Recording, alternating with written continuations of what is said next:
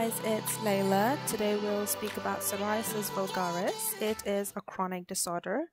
Etiology, there is genetic predisposition, and triggering factors include environmental factors such as bacterial infection, like streptococcus, staphylococcus, trauma, or even drugs. It occurs in all ages. An early onset suggests a severe and long-lasting disease.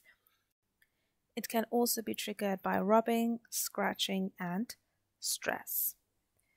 The clinical features, you have two types. You have an acute guttate type with pink papules, with or without scales. They are lamellar and loose, and they can be easily removed by scratching.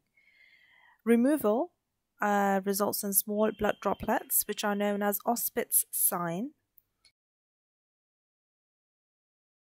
They are usually scattered on the trunk, may resolve spontaneously or become recurrent. The chronic stable type is sharply marginated and you have loose white scales.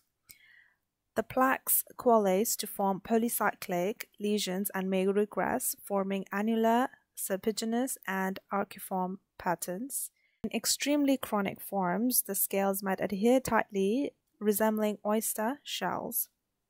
They usually are localized to the elbows, knees, the sacral region, scalp, palms, and soles.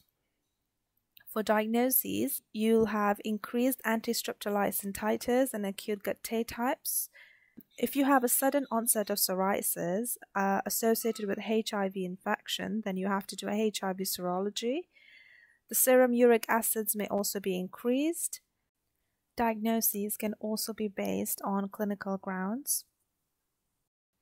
Differential diagnoses can be seborrheic dermatitis, discoid eczema, pityriasis rosacea as well, lichen planus, secondary syphilis, etc. The acute, as we mentioned earlier, can disappear spontaneously in a few weeks, or it can evolve into chronic plaque psoriasis. This may undergo remission after months or years, or it can recur and become a lifelong condition. For treatment, the first-line therapy is corticosteroids and vitamin D analogs. Second line, you can go for phototherapy and PUVA. And third line, you can go for TNF antagonists like etanercept. That is it for this video, guys. Take care. Bye.